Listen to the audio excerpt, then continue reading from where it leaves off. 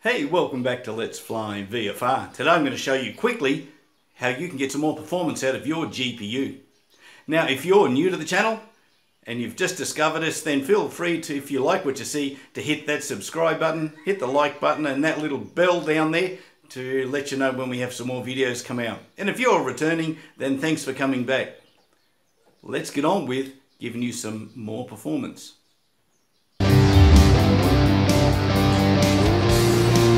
All in X-Plane 11, props, jets and much more, all done in real world weather.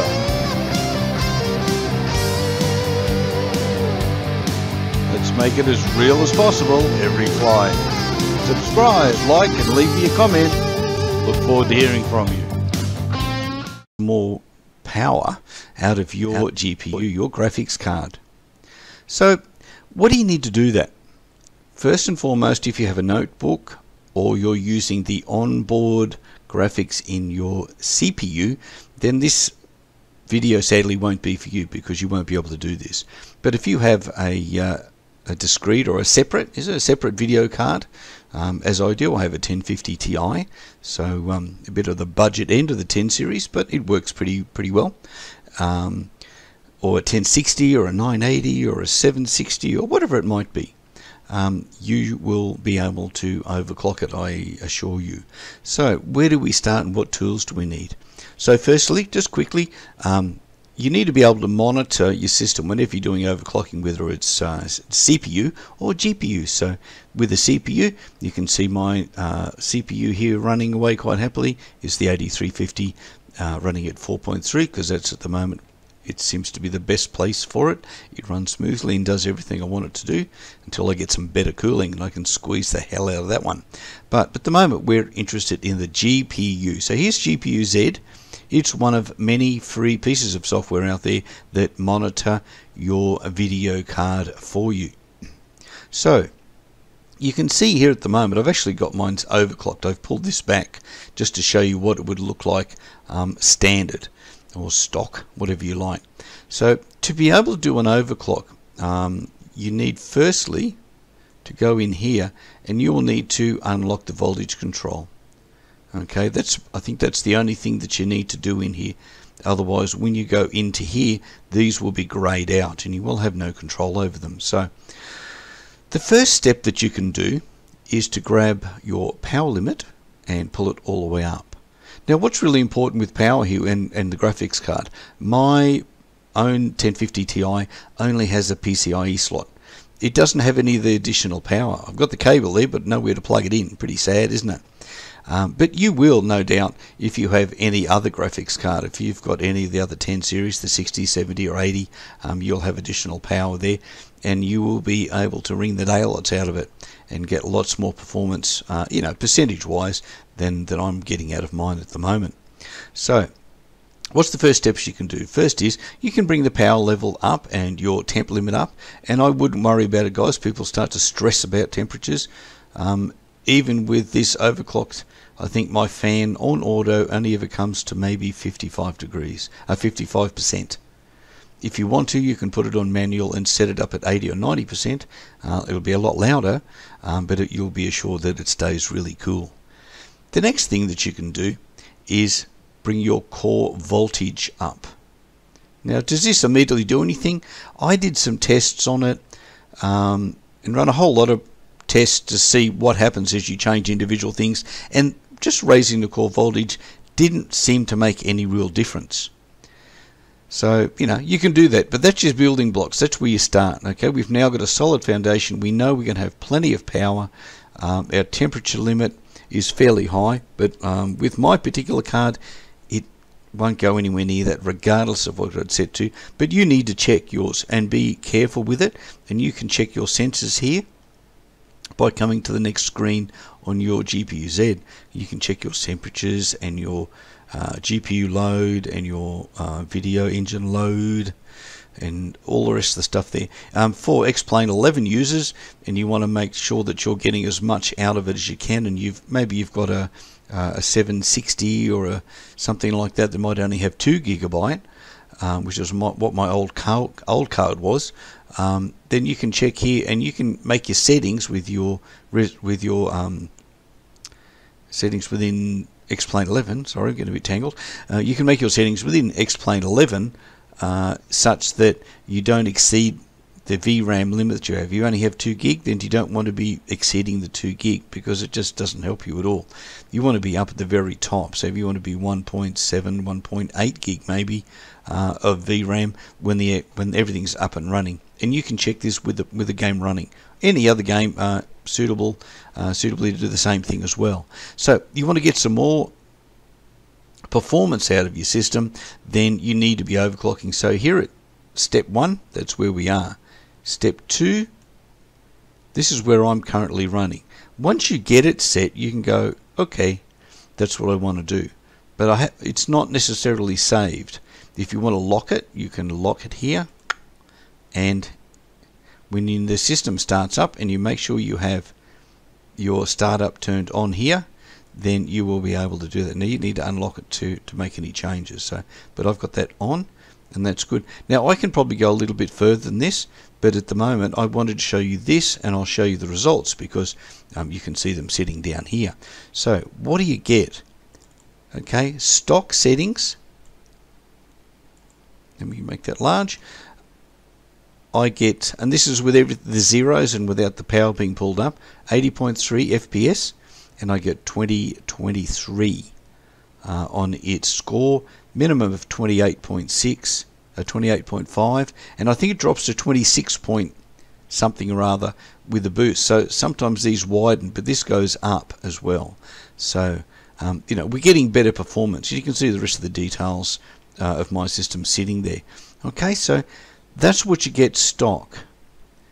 Now, is it going to make the world, you know, move drastically? It's not going to do massive amounts, but you can see the improvement I've got here. I've got another 5 FPS improvement. This has come up a fair ways from there.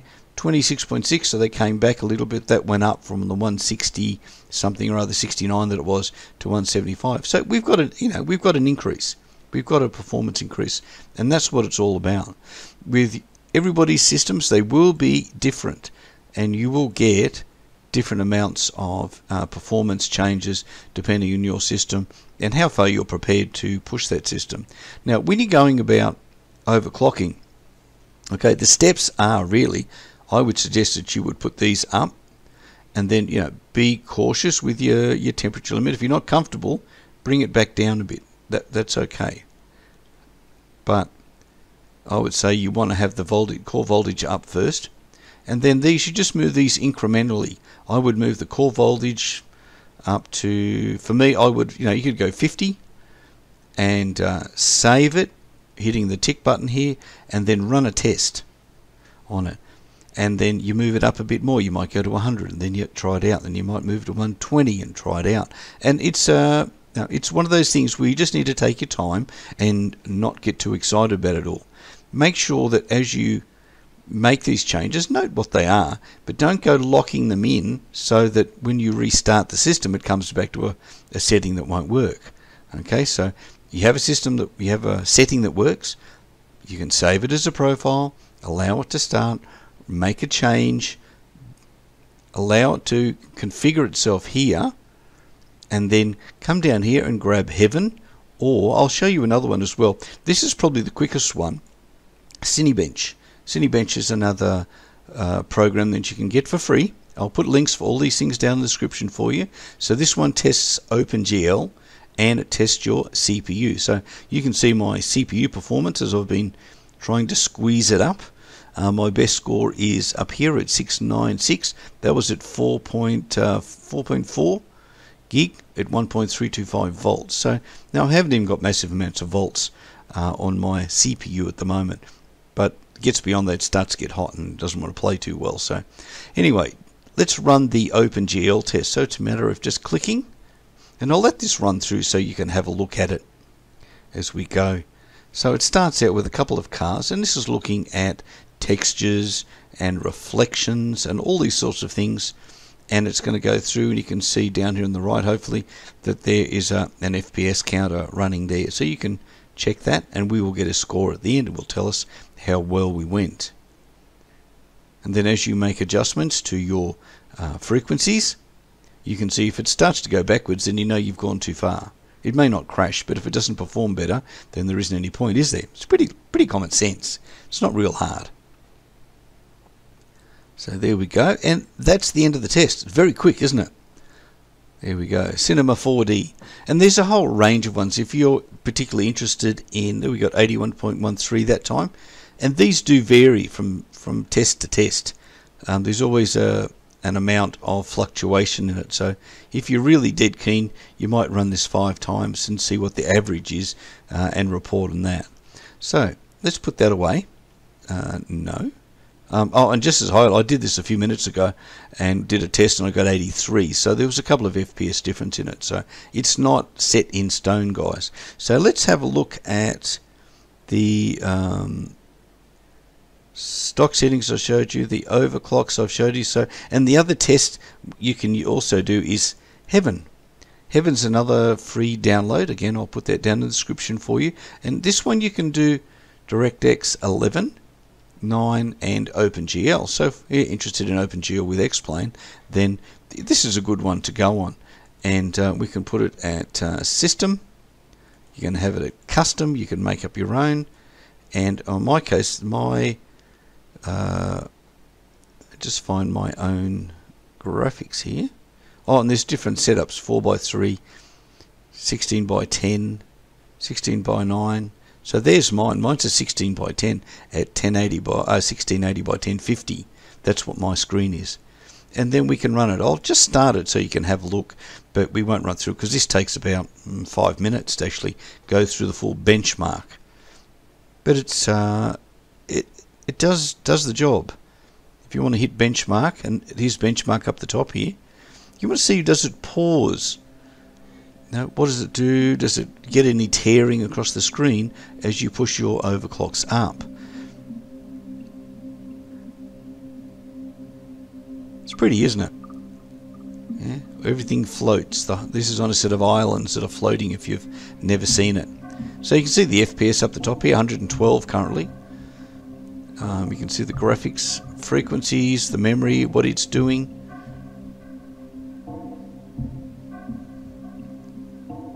It's all set in a set of islands. And there are other versions of this as well. There's one that's set for VR, so if you have a VR capable system, there's one for that where you can move around with it like a game. And there's another one called Valley where you can let it run its set predetermined path, or you can actually, again like a game, move around the valley and have a look and just see what performance you get out of it, out of your system. There we go, just turn that off. There we go. So that's what you need, guys.